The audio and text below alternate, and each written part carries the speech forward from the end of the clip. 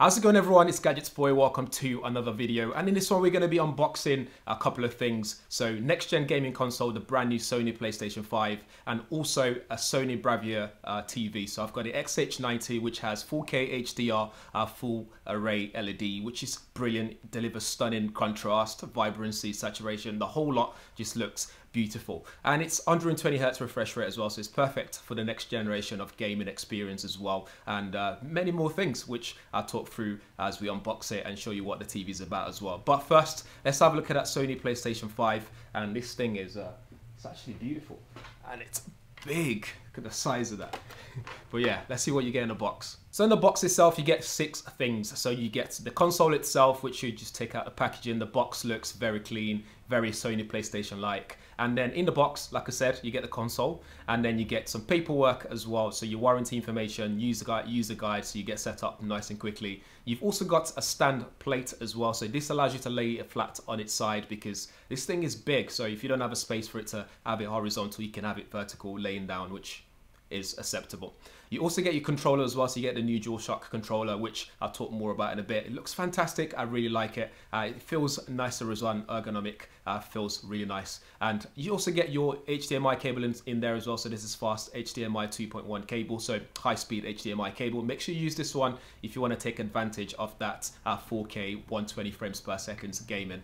And then furthermore, you get to your power pack as well. So power plug, there's no brick in the middle in this one. It's just a nice kettle lead. So just plug it in and you're good to go. For the XH90 TV, so this is a Bravia engine TV. So again, you get X1 processor in there for fantastic vibrancy and sharp details, LED as well, full array 4K HDR LED TV here. Looks fantastic in 65 inches as well. It's huge, but again, for that level of immersion, it's just a perfect size for me. Anything bigger than this, I'm gonna need a bigger house. Elsewhere, you also get a very low input lag as well, 7.2 milliseconds. And with the Bravia gaming mode, you have 2 things that this thing can do. It means you can quickly power on your TV and your gaming console with just a touch of a button very quickly. That's something you want to do, so instant on kind of style thing. You just press it and you're good to go.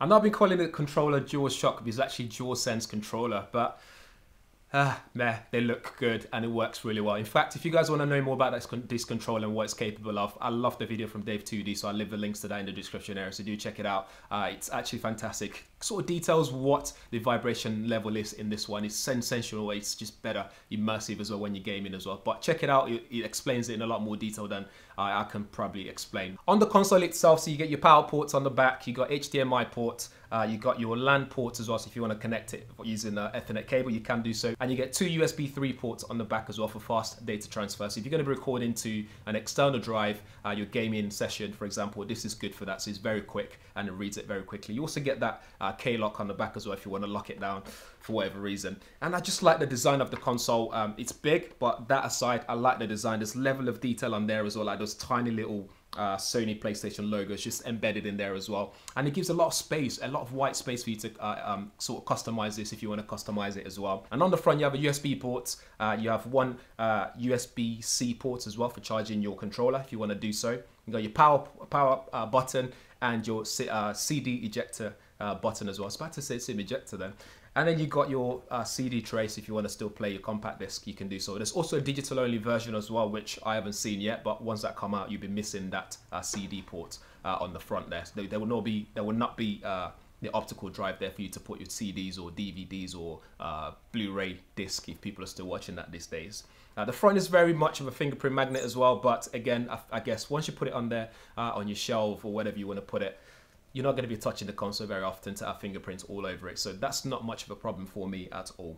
But yeah, back to that size, it's very big. But there's a lot of heat dissipation area, both on the bottom and on the side around where on the back, sorry, where the power cable goes into and all that stuff. So again, on the front as well, just all around it, just allowing the heat to dissipate very easily. So we hope that this doesn't get hot, but that's something I can try out later on and measure the heat and all that kind of stuff. I think Dave 2D also checked the heat as well, so it doesn't really get too hot from his tests, but we'll check that out later on. So 9 things that the PS5 really offers you in terms of next-gen gaming experiences are: we have ultra high-speed SSD in there, so again, just maximizing your play sessions with that instant load time. So that's what allows that to do that. So it loads up instantaneously. So again, you don't have to wait around. With those integrated input-output ports on the back, you can, like I said, you can easily plug in your SSD, your external drive, and capture data very quickly, no problems at all. When gaming, you get ray tracing for that realism. So again, you get to see the shadows, the reflections. It just looks more realistic when gaming as well. Next, we have that 4K TV gaming. So again, like if you have that 4K TV like myself, if you manage to get one with HDMI 2.1 on the back, as well as that 120 frames per second capabilities, it just means you'll be able to enjoy that full next-gen gaming experience. It doesn't just stop at that 120 Hz refresh rate though, you also get HDR gaming as well, something I'm really looking forward to trying out. Again, you would need a TV that supports that. You get Tempest 3D audio tech, so this allows that level of immersion. So it feels as if the sound's coming from every direction when you're gaming as well. So whether it's through your headphones or TV speakers or your surround sound, you get that surroundings that truly come alive. You get that audio level that you expect from a next-gen kind of gaming console. And then you get a haptic feedback on the controller, the DualSense controller, which just feels fantastic. Again, watch that Dev 2D video, it will explain that more in a lot more detail than I probably could. With adaptive triggers, you get dynamic resistance levels, so which it sort of simulates the physical impact in games. So when you're playing certain games, as soon as you're pressing, you feel the level of impact as you're pressing it. That's something that's really advanced. In fact, this kind of edges the Xbox Series X controllers with that sort of level of experience that you get with DualSense controllers on the PS5. So that's it for the Sony PlayStation 5 and the Bravia TV, the XH90, guys. Let me know what you think in the comments below. If you have any questions as well, do drop them there, let me know. And if you guys want to play with me online as well, let me know what your gaming tags are in the comments as well. We'll add each other and play online. But in the meantime, if this is your first time on the channel, please do subscribe and share it as well. And hit that bell notification so you'll be one of the first people to know every time there's a new video up on the channel. Thanks for watching. See you in the next one.